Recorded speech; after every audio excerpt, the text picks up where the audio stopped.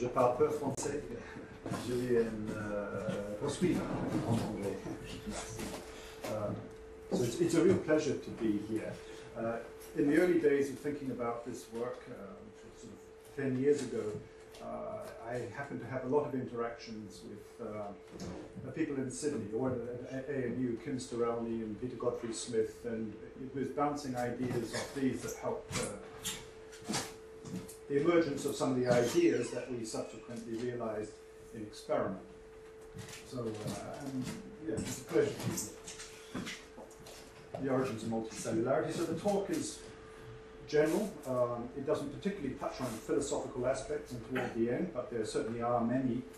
There are also some biological details that we can skip over. I mean, how many here are interested in the gory biological details of mechanism? Okay, fine. Well, there's a little bit. We can either go over that. I mean, the word's quite interesting. Otherwise, we can skip. This is a study that falls within the field of experimental evolution. So what we do is to take microbial populations, which are effectively experimental tools. We allow them to evolve under certain ecological conditions and observe the outcome. So these experiments are necessarily contrived, if you like, because we have capacity to control ecological circumstances, which I think turns out from these experiments are central to understanding the evolution of multicellularity.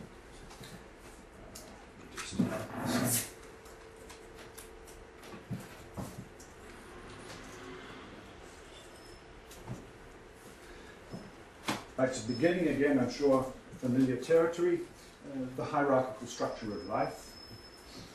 We see this hierarchical structure whenever we look for evidence of some capacity for reproduction. So if we take this set of Matryoshka dolls, which represents different hierarchical levels, John Lennon here represents, for example, a multicellular organism. Multicellular organisms like us can reproduce. We take that for granted. We are, of course, made up of cells, and cells are also capable of autonomous replication. Of course, within the context of a multicellular organism, they must play by the rules of development, but nonetheless, there is some capacity for autonomous replication. If we go down inside of cells, we go into organelles, mitochondria, chloroplasts, have some capacity for autonomous replication. Into the nucleus, for example, further we find chromosomes, which obviously replicate. Genes are the subparticle, if you like, of chromosomes that also have some capacity for autonomous replication. Because there is replication possible at each of these different levels, and of course we could go on above to the level of cultures, societies, and some argue even to the level of universes, selection sees each of these different levels to different extents. And often, of course, what is in the interest of one level, the individual cell here, is not necessarily in the interests of the higher levels. As you will be aware, I'm sure, that one of these conflicts gives rise to cancer, the fact that cells in the short term are favored for growing fast. That gives rise to a tumor that compromises the multicellular organism. So life is hierarchically structured, and the question is why. If you were designing life from scratch without knowledge of biological principles, it would be possible, I think, to organize it differently. Certainly in a way that meant cancer, for example, was not possible. So this hierarchical structure is curious. How it comes about is unclear. If I were to pose the question in this following way, the problem seems to me almost intractable. Why would, historically speaking, individual cells that are existing, that are evolving, participating in the process of evolution by natural selection, give up their right to autonomous replication and come to replicate as part of a corporate body, where they have indeed given up much of their autonomy? From this perspective, taking it a little bit further and considering the distinction between soma and germline, most of our cells are soma. They're an evolutionary dead end. So why would individual cells have ended up in a situation where they are part of a corporate body, where their evolutionary evolution is curtailed, significantly curtailed. And here also what interests, in terms of explaining this, what evolutionary processes would cause these lower level entities to be subsumed within the higher level entity. So our particular focus here is this problem, but in the context of cells to multicellular life. So 3 stages that I like to present, because it breaks it down into simple parts. The first stage, the evolution of groups. I'll go through this quickly and then some experimental studies and come back to this cartoon a number of times. But individual cells participate in the process of evolution by natural selection for presumably ecological reasons will form groups. Typically there is some cost to being a member of a group. That is almost guaranteed. If cells are living close to one another, there is going to be extreme competition for resources, the pollution of the environment. There needs to be some benefit accruing to the collective for that to work. There are many instances where that does hold. There is, though, necessarily the problem of cheating types that will take advantage, expected to evolve, that will take advantage of the collective good. They are a problem. Rick Michaud and others have argued that solving the problem of cheats is central to understanding the evolution of multicellular life. The next stage that I'll elaborate on, the evolution of individuality, takes us to this point here, where the collectives are begetting collectives, just like the single cells are begetting single cells. So if we come back here, these single cells participate in the process of evolution by natural selection because they are Darwinian individuals and members of Darwinian populations. There is necessarily, therefore, variation among members, which we take for granted, a consequence of the error-prone nature of mutation. Cells reproduce, and because of the nature of DNA, offspring resemble the parental types. Entities with these properties participate in the process of evolution by natural selection. This stage here, the evolution of the first groups, does not necessarily come with these Darwinian properties. The evolution of individuality here, which gets us to this stage, is about the evolution of these Darwinian properties at this higher level of biological organization. So here we have those same properties, but now they manifest at the level of groups, collectives. So groups beget groups, there is variation among groups. Groups, offspring resemble the parental type. So groups now participate in the process of evolution by natural selection. And of course, given the nature of this Darwinian machine, the output, or the endpoint, some manifestation of complex multicellular life, is effectively guaranteed. So to me, the challenge has been to explain the evolution of these Darwinian properties. I think it has been common to simply assume that these Darwinian properties simply transfer at a level, but as Griesemeyer pointed out, reproduction in particular, but in fact all of these Darwinian properties need to be discovered afresh. And how they are, I think, is the critical issue. So, the evolution of Darwinian properties is what gets us to this point, and as I say, thereon, I think it's more or less a home run. So what will take you through now is some cartoons that depict the outcome of studies over many years with experimental bacterial populations. The bacteria we use is a Pseudomonas. It's a common bacterium. It's found on plants. It's not a pathogen. It's a saprophyte.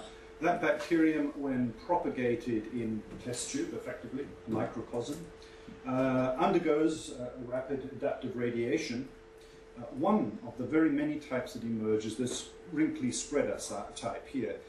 More important is that this mutant type colonizes the air-liquid interface. So let me take you through this in cartoon form. So these cells here, the ancestral types, are non-sticky. They grow in the broth phase. The wrinkly spreaders are sticky, and it's the stickiness that allows them to form this mat. So these symbols you will see in the coming slides. So here is a microcosm. It is founded by the single ancestral type. that is non-sticky, it grows, inevitably mutations arise that generate the mat-forming type. There are numerous different mutations, well, single-step mutations. I mentioned a little bit about the pathways.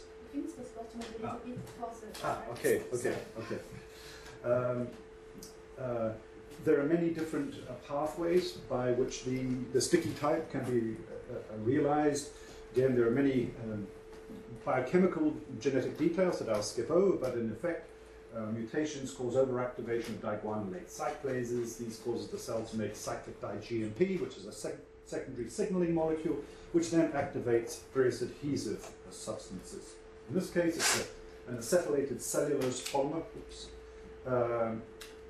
And this is the adhesive property. So when the cells divide, they don't separate completely. They remain stuck to one another. And it is the sticking to one another combined with the process of cell division, so growth, separation, that allows the cells to do this, which is to form a bridge across the surface. So these cells are not boring. Their capacity to stay here depends on interactions between the cells. Cellulose, the glue, is a polymer of glucose, and of course it's better to metabolize glucose than excrete it. Not surprisingly, these cells grow much more slowly than these cells here. Of course, that leads to the suggestion that they should be eliminated by selection. They aren't. And the reason they aren't is here the collective achieves something that the individual cells can't, and that is oxygen. So the growth of this type here depletes this environment of oxygen very, very quickly. And these organisms need oxygen. They're obligate aerobes. So in fact, their, if you like, niche constructing activity sets the scene for the evolution of this type. Costly for these on an individual cell basis, but the collective gains advantage. That mat can become a very substantive structure. It does. I mean, a couple of millimeters thick, 10 to the 10 or more cells packed into that area in a vial that has a diameter of around 20 millimeters. Because it is costly to be a member of this group, we expect to see the evolution of cheating types. We do. These grow in the mat.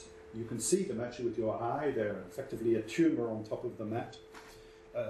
They, of course, reap all the benefits, oxygen. They pay none of the costs, the production of the glue. And they weaken the strength of the mat. The mat then collapses, as you will see here. And this is all quantitative, quantifiable in a quantitative manner. So we are, in effect, back to where we started. So single cells, simple undifferentiated groups here, these mats, the problem of cheats, and then we seem to be back here.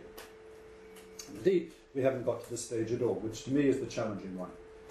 Now, I will mention here that you may wonder why I'm not simply suggesting fragmentation as a possible way of solving this problem. And this is something we'll perhaps come back and talk about. But fragmentation, I'll have a little data later on, but fragmentation offers very limited possibility for the Darwinian machine to manifest. There are all sorts of reasons that it doesn't work very well.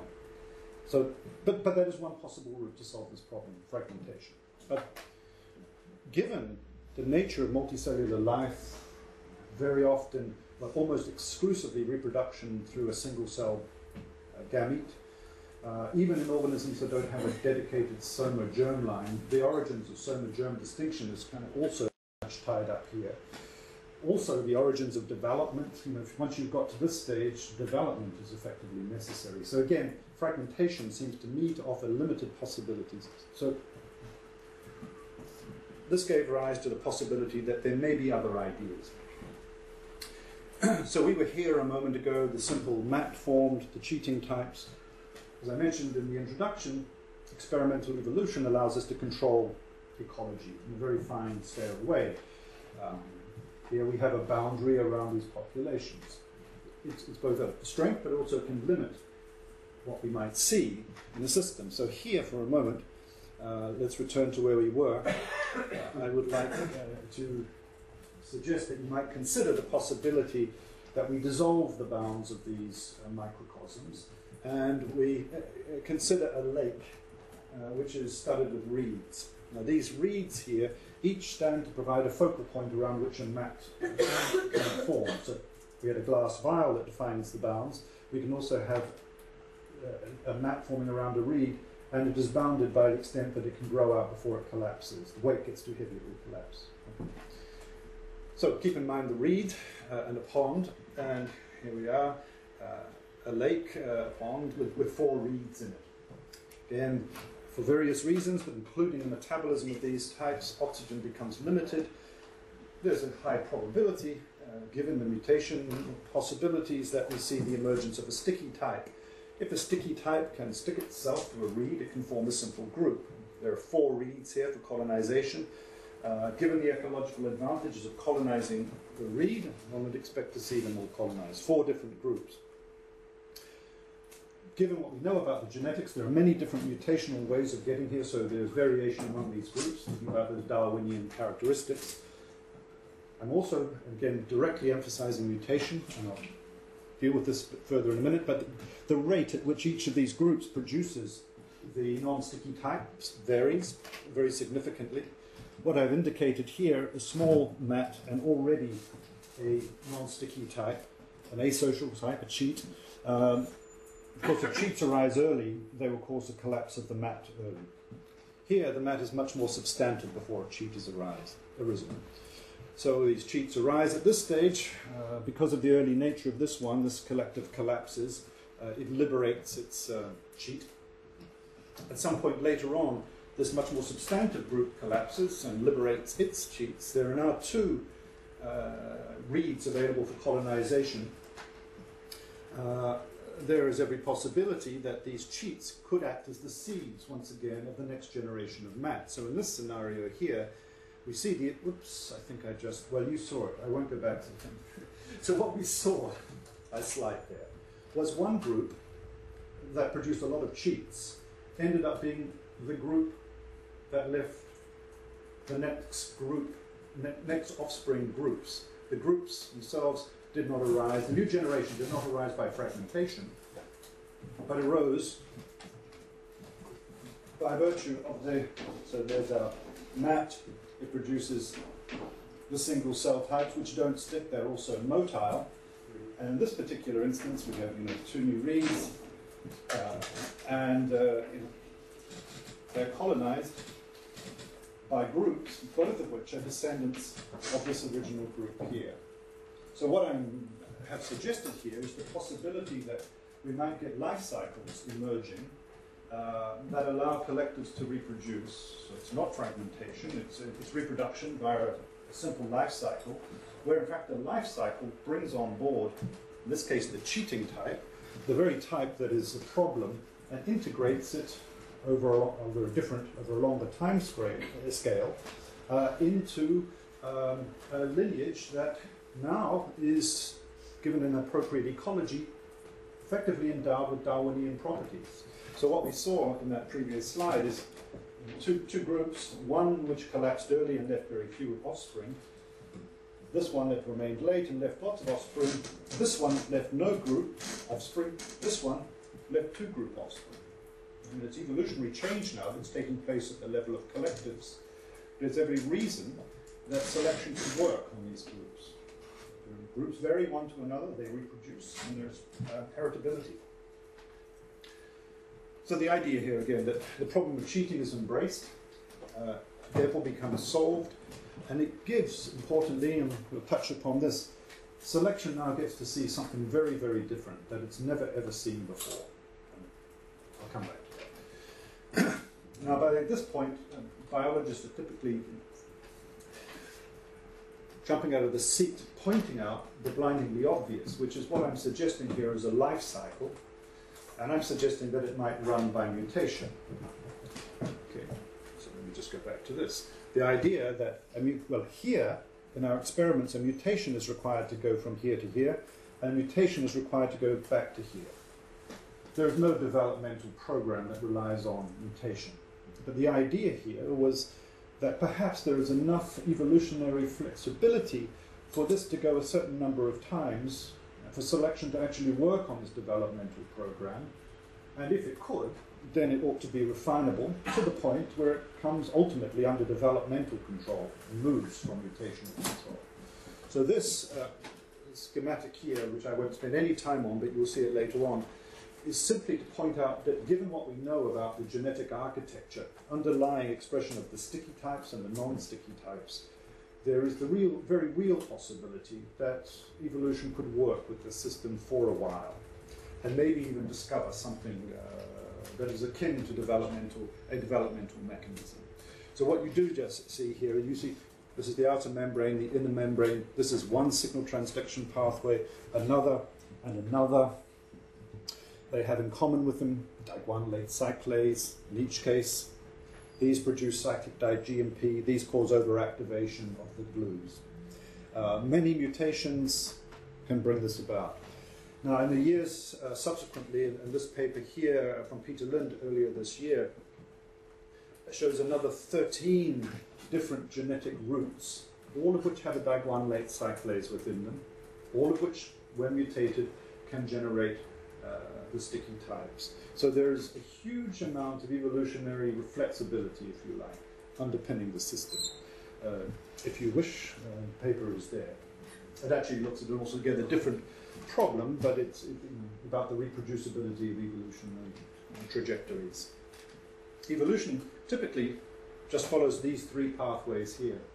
But if you eliminate these three pathways, then suddenly evolution follows these pathways. So there is extraordinary flexibility in the genome. Okay, so the experimental studies then designed to test the idea that this life cycle, or that a life cycle involving two stages, could underpin one manifestation of the emergence of multicellularity. It's a good point to me to say something I haven't, which is, if you're not aware, that multicellularity has arisen in the order of 24, 4, or 25 different times, it's thought. So it's not improbable to see the evolution of multicellularity, and it's pretty clear, given the different configurations of organisms, that there are probably different pathways and different consequences, actually, of the different starting positions for the evolution of multicellular life. So this idea that we might embrace the cheats, Caroline Rose and Katrin Hammerschmidt that did a fantastic job, and this is a tiny snapshot of the many tens of thousands of microcosms that were handled by these two extremely dedicated scientists over the course of 5 years. So far I've only talked about this cheat embracing life cycle, but I'm also going to run as a control a cheat purging life cycle. The cheat purging life cycle is much more akin to fragmentation, but let me explain. So in both cases we start with a sticky cell, produces a mat, and we see the inevitable emergence of the cheat. In the cheat embracing regime, that is taken, and it is now the seed of the next generation of mats. The cheat purging regime, which is the more sensible way you might think of running the experiment, is to take the mat forming cell, allow the mat to become a substantive structure. Upon identification of these are simply purged, eliminated, and we now is the point of difference, back through a single cell bottleneck, but it is here of the same cell type. Here it's a different one, and back around. I'll mention this again when we get to it. So this is the depiction or the shorthand for this life cycle, and this life cycle like this. Here, selection is going to see cooperation, the glue basically that makes the mat.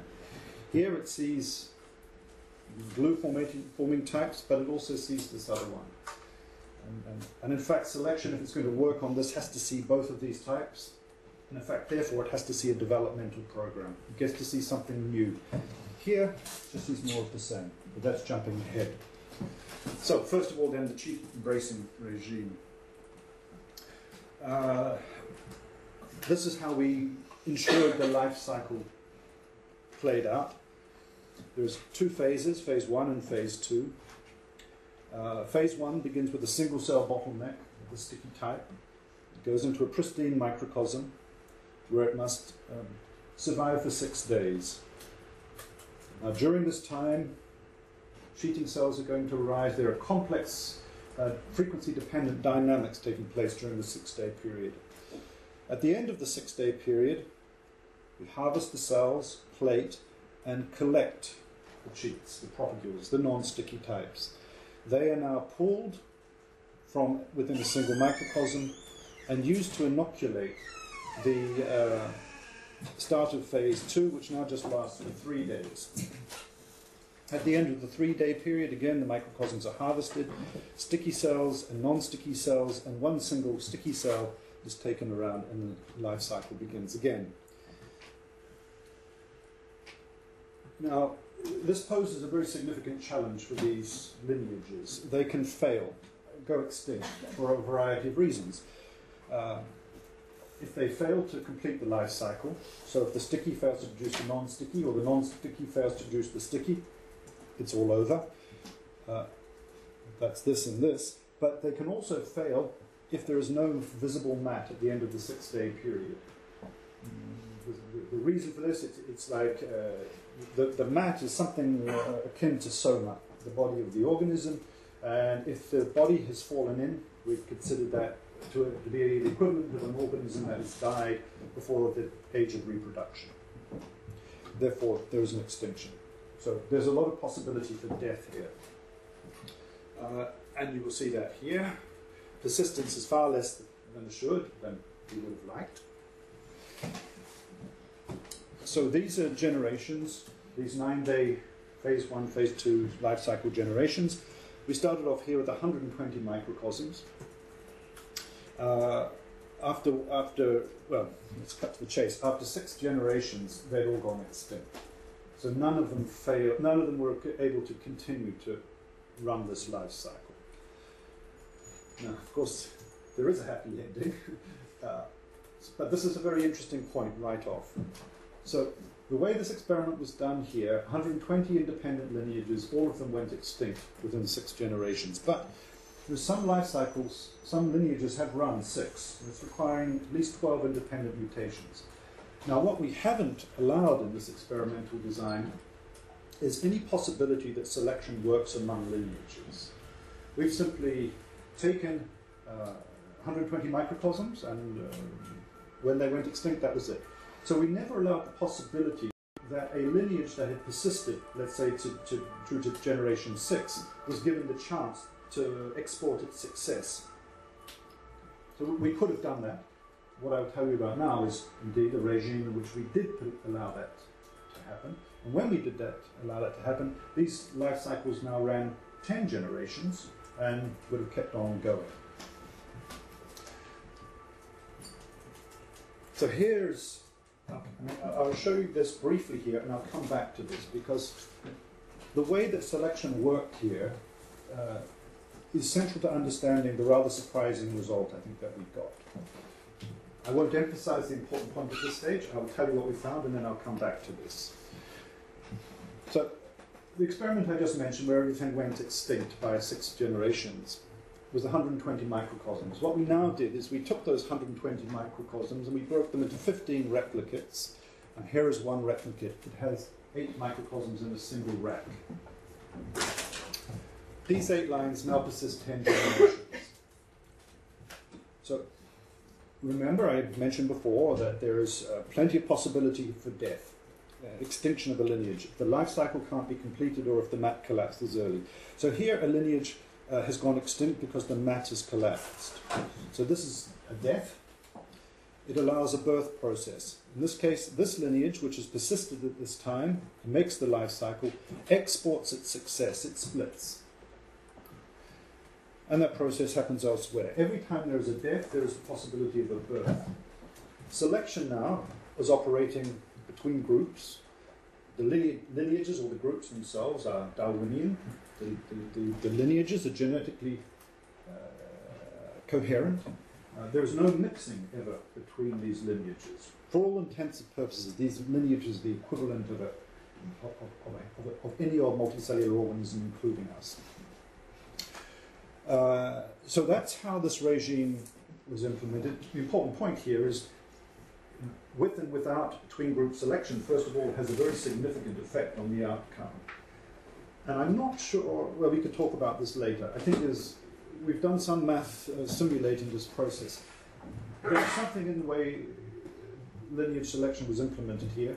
We implemented between group selection via other regimes as well, that we've not yet published, I can talk about later, where we did not see the kind of effect that we saw here. So how selection sees collectives is very much dependent upon, well, the ecological circumstances under which the collectives evolve. But I'll come back to more about this in just a moment. Selection here is working on a developmental program, capacity to run this life cycle. So an evolution biologist does an experiment like this and wants to know whether selection sees the lineages. It ought to, because the lineages are endowed with Darwinian properties by virtue of our control of the environment. So what we do, of course, is to measure the fitness of the derived 10-generation lineages.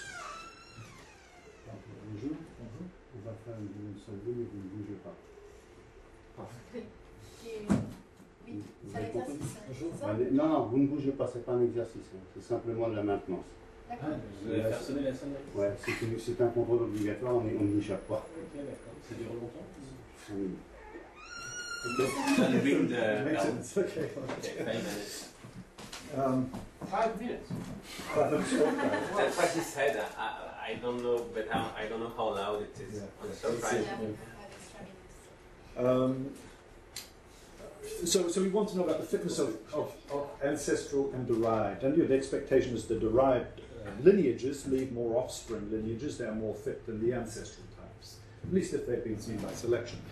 So we have ancestor here, derived here, and using genetic markers and so on, we take a 1-to-1 ratio of the ancestor and derived. We allow them to go through one life cycle generation, and then we count the number of offspring mats. So here they started 1-to-1, and after one play through, we see that there are 2 ancestor and 6 derived. The derived is more fit than the ancestor. We also, of course, want to know how selection has acted on the individual cells that make up these lineages.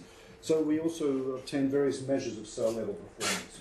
Growth rate of individual cells, doubling time, population density, and in the paper that we have many different measures of single cell performance. So what did we find then? Well, we found that selection sees the lineages, the collectives, and the cells very differently.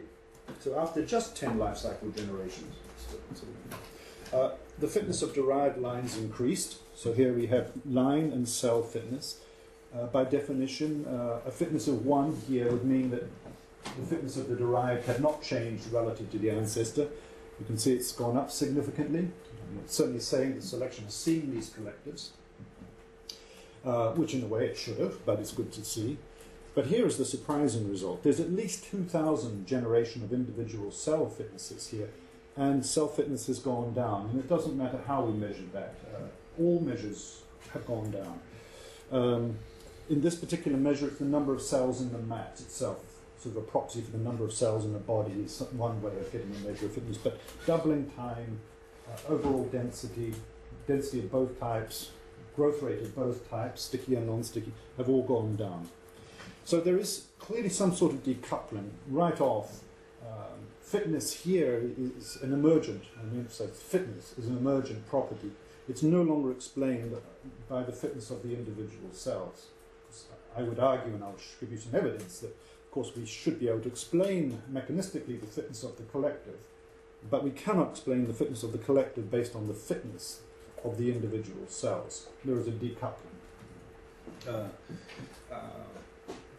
Very much a sense here that there is a new kind of biological entity that has emerged here. So this decoupling is what philosophers and theorists have argued is likely to happen. Indeed, if we look at extant multicellular life, of course, there's no sense that the fitness of our cells is aligned with our reproductive capacity. Elephants have more cells than mice, but actually elephants leave less offspring than mice. I mean, the fitness is decoupled. I mean, it even gets, it sort of becomes a very significant philosophical issue of just how we define fitness of the cells of our body. And what do? You take a cell out and draw it out of context. And even in these experiments, these sorts of issues have come to the fore. But there is a decoupling. I mean, it does seem that we've captured something here. So how come? So this is this regime that I showed you. So I think it is possible to get a good sense of why this decoupling. So this life cycle, not only does it give selection something new to see, a developmental program, and we'll come back to that. More importantly, it allows the possibility that selection begins to work over 2 time scales. Moreover, the longer time scale stands to trump what's happening in the shorter. And this is the key. So what do I mean? So the 2 time scales, the doubling time of individual cells, once every hour, and the doubling time of the collective, once every 9 days. So in the short term, of course, selection favors mutants that grow fast. But fast growth has a high probability of not enhancing the capacity to run the life cycle, which is what matters over the 9-day period. So fast growth in the short term is likely to result in a collective going extinct. So it's those lineages that persist over the 9-day period that have a chance of leaving offspring. So here, persistence means the possibility of a replacement event. It's okay? Yes. So the possibility of a replacement event. So again, so what you have now, because there is the possibility of death, there's fallibility of the life cycle.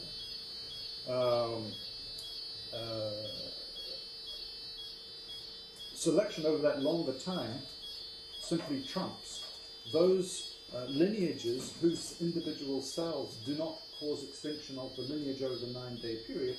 They win out.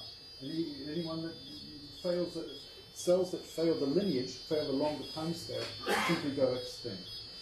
So this kind of process, of course, is exactly what one could imagine would give rise to increasingly an alignment of the reproductive interests of the cells with those of the group. Where there is a lack of alignment, those lineages go extinct. They go extinct because there is now a second time scale over which selection can work.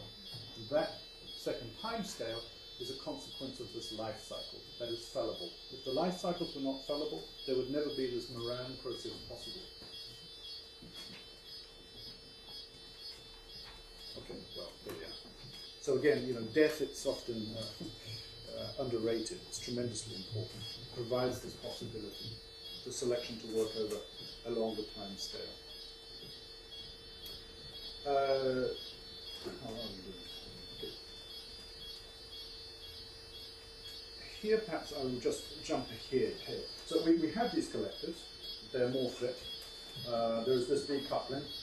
What is the mechanistic basis of this? So what are the phenotypic traits that underpin this improvement in the lineage?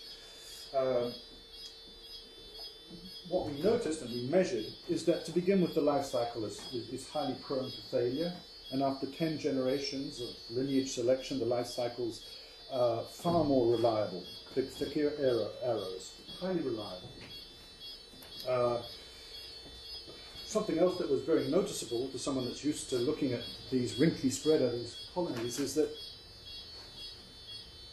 there's huge variation, as I mentioned before, among wrinkly spreader types, among these sticky types. And that manifests at the level of a great range of diverse colonies, which you can see easily by eye. After 10 generations, the best lineages who took the mat-forming cells and plated them, they look like this, run one round, replate, another round, replate, another round, replate. The colonies from the mat-forming cells look identical. Now, to me, that's odd, and it smells like some kind of developmental program. To begin with, if you did that experiment, these would all look very, very different.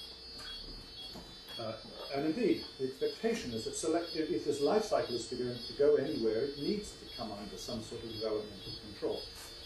I will just skip ahead here. This is more on the background of how we did it. And I'll just tell you what we found. Well, let's just go straight to this slide. You saw this a little earlier. Here is, this is a somewhat simplified version, there are more pathways that were involved. What happened here, though? First mutation causes the map. This would be again a function mutation, but again it overactivates this, it overactivates the glues, it gives this phenotype. The next mutation shuts down this pathway and no longer produces the glue. And this will go on. So the next mutation is up here, now uses a second pathway, recreates this form, and then another mutation shuts it down, and then we move on to this pathway here. Now the interesting thing that happens here, where the significance of you'll see in a minute, is this is the Daguan late cyclase, it's activated by this gene, it becomes phosphorylated and it does the business. The next mutation doesn't actually change the phosphorylation status of this, although it still shuts down the phenotype. I'll come back to this. Evolution goes back and uses this pathway again and again and again. Now, here's a stretch of nucleotides that's in the middle of this enzyme here. This is a diguanylate cyclase, making this key signaling molecule. It's making this. That's right in the active site of the enzyme. Now, there are 7 Gs in a row. Tracts of nucleotides, homopolymeric tracts are inherently mutable by a process of slip-stranded pairing, but 7 Gs is too short to be mutable. However, the next mutation is in this gene here, MUTS. Now what that does is it's a mutation in the mismatch repair enzyme. So the mutation rate goes up about 100 times. Now, we knew this earlier, but well, not terribly interesting. This whole thing is just driven by an elevated mutation rate. But it's not. It's much more interesting than that. And I never would have guessed it. So it turns out, that, So good. Let's start again. So good it was. So what happens, and this was a new discovery, actually, our lab and another made it at the same time. So long known that if you get a mutation here, the mutation rate goes up. But it turns out, what also happens, is that it makes tracts of Gs in particular suddenly prone to frameshift mutations. So kind of a very interesting issue here too. Get a mutation here, and suddenly the mutational spectrum changes. Tracts of Gs now become highly mutable. Tracts of Gs are very rare in all organisms. They cause problems in DNA replication. They're strongly underrepresented. There are something like 30, there are 4 tracts of lengths of 7 Gs in this genome, 6.5 megabases. It just happens that one of them is here. Anyway, what now happens, thanks to this mutation, we now switch between these 2 different forms by gaining and losing a nucleotide within this. This destroys the reading frame, recreates it, destroys it, recreates it. And that switches this on and off, and that now moves back and forward by gaining and losing tracts of Gs. It's a simple genetic switch, but it is that. It's a developmental mechanism. It's crude, but it's certainly effective. It could easily be subject to further refinement, something that we are now working on. Again, just as a sign for those that know about MUTS and mutation rate evolution, this does look something like a pact with the devil.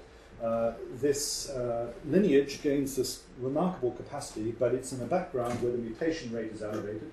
Most mutations are deleterious, so one would assume a huge genetic load accrues, but not necessarily. In fact, back of the envelope calculations that take into context the ecological or ecological circumstances show that there is huge opportunity for purifying selection.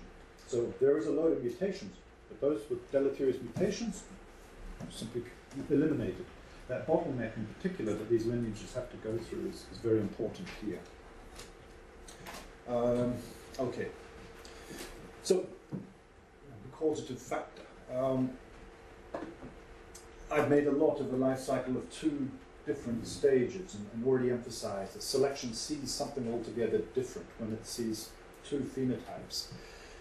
But it is possible that that's wrong, and a control is important. So let's get back to the control. So this was the cheat embracing regime that you saw, and now the cheat purging regime that we throw away the cheat. So we get this, which is it's kind of the way that you would think of doing an experiment like this. Cooperation is important. You select on cooperation, you get, well, what do? You get better cooperation, don't you? You don't necessarily get reproduction. So you select on cooperation, you get better cooperation. And all that this is really doing is it's a fragmentation regime between a large number and a single cell. A large number and a single cell, but the cell type here and here is exactly the same. And I kind of already told you that what selection sees is just more of the same. It doesn't get to see anything new. Well, what did we find? So the same experiment, 10 life cycle generations, measure the fitness of the derived against the ancestor. Same regime, fitness of the ancestor, fitness of the lineage has gone up, as we saw before, but so too has the fitness of the individual cells. So there's no sense of a decoupling having happened here, and no reason to invoke anything other than improvement in the individual cell performance to explain improvement in the groups. In fact, here we are very much more mechanically involved in reproduction of these collectives than we were in the previous cycle. So some slides by way of perspective, and maybe I flick over these, and some of this might be material for discussion. So I emphasized that from single cells to multicellular life, that to my way of thinking, it's how we go from groups that are not necessarily endowed with Darwinian properties to groups with Darwinian properties. That is the key. And here, once there is some capacity for reproduction, there is a possibility of a Darwinian process. So getting to this point seems to be critical. What you've seen here is evidence that fragmentation is not the only way by which nascent collectives might reproduce. I won't dwell on this.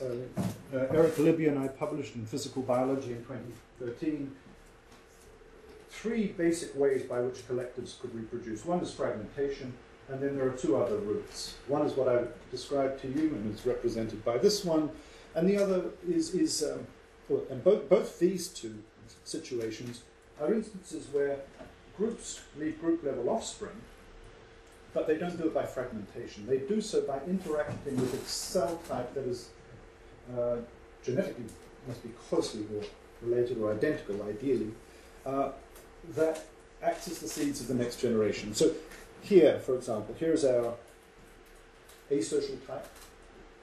We could think of this as a perpetual germline, in fact, that has always existed, single cell type. Gives rise to a group. If the group simply moves off into space and does not interact with the type that produced it, nothing interesting happens. We just get birth, death of group, but no connection to fecundity. However, if there is some interaction between the single cell and the collective such that the single cell benefits from being part of this collective, then although the collective dies, so this is the collective's died here, but the single cells go on and give rise to the collective again. So this is exactly, now, that seems all abstract, this is a female bee that discovers a mutation that allows the production of sterile workers. The sterile workers form a group that dies, it's an evolutionary dead end. The queen, though, goes on and has the capacity to leave the group once again and interacts with the group and benefits with the group. So, this is a classic soma-germ distinction. This is a slightly different version of that, but it's what you just saw in my talk. So these kinds of routes by which groups can lead group-level offspring involves 2 cell types, a group and a single cell type. And they offer some interesting possibilities in terms of evolution of development, evolution of even things like the soma-germ distinction. Well, come back to some more aspects. I perhaps already emphasized and said much of what I want about life cycles and timescales. This 2-phase life cycle, again, I've said a number of times, it presents selection with something really new. Selection has never seen this before. And that is also, I think, key to seeing the decoupling. Decoupling is never going to happen if the collective and the cells have interests aligned, as they do in our cheat purging regime. you know, each different state. So selection cannot just see this, and it cannot just see this. It has to see the totality of this. The newness is a developmental program. That's what allows, well, it sets the second timescale over which selection can work, and that allows the possibility of the decouple. The selection over that longer term will trump selection working in the short term. So in the short term, those cells that grow fast and kill the group, that's the end of that lineage. Those cells that increasingly align themselves with the reproductive fate of groups succeed. And it's that sort of process that people have argued is important for the evolution of development. The rules of development increasingly align the interests of cells with those of the collective. I've said enough of that. And I've also said that this single-phase life cycle really does offer very limited possibilities for decoupling or for the emergence of anything new. Selection is simply working on more of the same, cooperation. Well, there are many perspectives here on levels of selection. I really won't say anything more. It's an interesting debate. I've definitely offered a perspective that is multi-level. I can certainly see perspectives that don't bring on a multi-level component, including the possibility that one may wish to explain this all at the level of the individual cell or the individual gene. But of course, I wouldn't let you away with that. You would have to go further and explain it at the level of the individual quark, and then I would turn around and say, well, what have we learned? I think this multi-level possibility is useful because of what it stands to tell us about biology of the systems. In the supplement to the paper, we did effectively a contextual analysis, looking to see if we could assign improvements to collectives or individual cell properties. I won't go over that, but if you wish we could look at that. But that provides quite a strong argument that in our life cycle regime, the traits that improved were never those of individual cells, they were the switch rate. The switch rate was itself a product of selection working at the level of collectives. Again, one could go on, and maybe I just finish this by saying that what we really have here at the end of this experiment, I think, is something quite surprising. We have an organism, or from any perspective, a new multicellular life form. What makes it multicellular? Well, that's an interesting question. But I think often we might come and point to a reproductive division of labor as something that is a hallmark. So here, we do have that. We have a cell type that produces a mat, performs an ecologically important role, getting oxygen. At the same time, it must produce the seeds of the next generation. And one of these lineages, at least that we've looked at, has evolved the capacity to do that via a developmental mechanism. One cell type does two things. There is a reproductive division of labor. And that is well understandable within the levels of selection perspective. I will just say one more thing here, switching to what I've been doing in Ospacine, because it's an extension of the logic of Darwinism and the way it can work on collectives. And a recognition that in the experiment that I've just recounted, that ecology is the thing that is critical for the emergence of these life cycles. And it's ecology that's so often limiting. So I think, transitions, these major evolutionary transitions have been rare in nature, primarily because the ecological conditions that bring them about are rare. I increasingly think that. I used to think it was probably genetic, but I think it's ecology. And what we can do in vitro, it's an awful lot of work, but some new technologies allow the possibility for us to impose those Darwinian properties at the level of collectives, where the collectives themselves have no idea that they're evolving as collectives. What do I mean? But here are these sort of, some of you may have seen these droplet technologies available through, Andrew Griffiths at Ospacine, Jérôme Babette. These are tiny little droplets, picoliter size is 30 to 50 picoliters, produced at the rate of 20,000 droplets a second. So you get huge populations of droplets, put single cells in these, and you can grow them up 10 is instead of 120 microcosms, you have 20 million microcosms that are droplets. These tiny little droplets, though, are very small and very difficult to get things to grow in. But these droplets here, sort of a mini-fluidic technology, are in the hundreds of nanoliter range. So we can grow populations of microbes to 10 to the 6 or so in here. What you can see, so you see large, small, large, small. You go back and forward as they do in real life. The large is a spacer of air. The small is a 300 nanoliter drop of media. It's in a Teflon tubing, and surrounding the air plug and the liquid culture is fluorinated oil. And this is maintained in constant movement. So instead of microcosms, we have these small droplets here. I'll skip over that. So here's what I mean. Here is a set of entities, a community of cells, let's say. Well, we can put a boundary around those communities, and why can't we call those a group? Why not? But the Darwinism part, well, these groups need to vary, they need to reproduce, and there needs to be heritability. But of course, we can bring about reproduction. We can even allow selection to work. For some reason, this group here is going to die, and that other group is going to reproduce, and it simply splits in two. So we can split these droplets. So if we suddenly saw a group reproduce, it's not doing it. We are doing it. So here we are imposing reproduction. Heredity needs to follow, and that's an interesting one. But that process can go on. With the extinction and splitting, we can operate selection on lineages.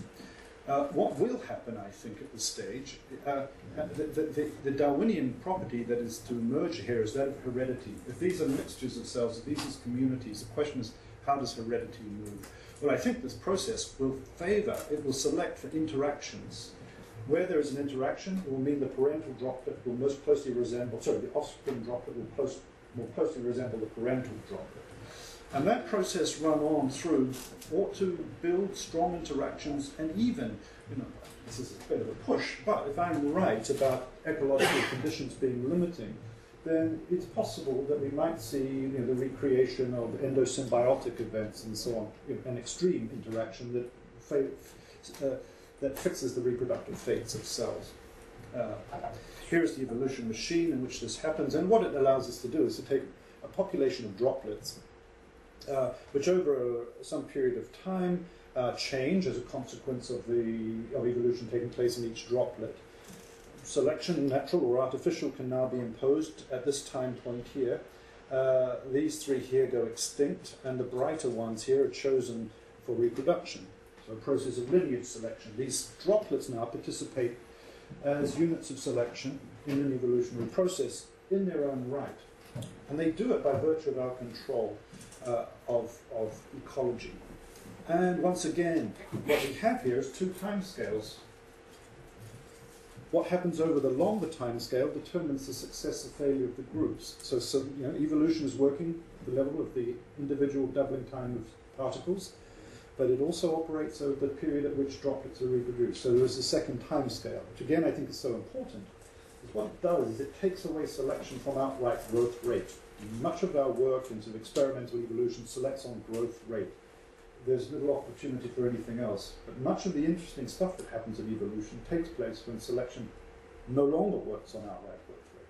But how selection works on something other than outright growth rate is often difficult to see. It comes quite naturally when there is a second time scale. So there is the possibility there, I think, for interesting things to happen. Here are simply a couple of movies of the machine in action. So this is loading the train of droplets here. You'll see this again in a moment. So that's establishing the train of droplets. The droplets are now in about 10 meters of Teflon. This is not moving, but this is the droplets moving through the Teflon tubing. After a period of time, the droplets get to the end, and then they move back the other way. In between those two cylinders, the tubing is continuous, and each drop goes in front of a lens, a fluorescent LED, and we can extract information on what's going on in each droplet. And that could be a mixture of types, it could be more or less anything you want. So you have an ordered set of microcosms, well mixed, from which data is extracted. So here we have a set of droplets that are not inoculated, a separate set of droplets that are inoculated, and this is simply time course data from hundreds of those microprocesses. So one can see what's going on, and on the basis of the phenotypes, decide who lives and who dies. So here, this is just to show that the SIPA now splits. So these are droplets that have been chosen to reproduce. So they'll be spat into a microtiter plate where they're diluted. And now the train is re-established. So it may be, this well here contains a droplet that is going to leave 2, 3, we decide, offspring droplets. So there'll be 2 sips from the same well if one droplet is to leave 2 offspring, however you wish to do it. And that re-establishes the train of droplets. So there we are. That is something of an aside. The same extension of the logic of Darwinism to collectives. Here, actually taking it to a really artificial stage where we can control all aspects of ecology. What's left to evolve, of course, is again the nature of these interactions. And I think again, this transition to multicellular life is intimately linked to the origin of life cycles. And this sets this longer time scale. There are a lot of interesting possibilities. The origin of development must come about at the same stage. One of the reasons I think that life goes through a single cell bottleneck is because of what it does in terms of discretizing variation. And that generates a much more potent machine. But the moment, of course, a population of a multicellular organism a nascent one goes through a bottleneck, it's great in terms of what selection sees, because the next variation is both purged of conflicts and it's a genetically pure lineage. But that single cell now faces the challenge of recreating the ancestral, the multicellular type, which is going to potentially work if there is a real ecological benefit for the multicellular type. So the origins of life cycles, somogerm distinctions, development, all the big things I think seem to possibly come together very early on in the way that these groups emerge. And some acknowledgements. I mentioned Katrin and Caroline. Katrin is now back in Germany. Caroline's just had her second baby. Eric, mathematician at Santa Fe. Yuri just finished his PhD. He's now in Germany. Ben Kerr at University of Washington. Silvio Monte at École Normale. Jonas Korlak, who is at PacBio, who helped us out a great deal with provision of the sequencing. Jérôme Bibet and colleagues at LCMD, with whom we've been doing the millifluidic work. So thank you, and I'm very happy to talk.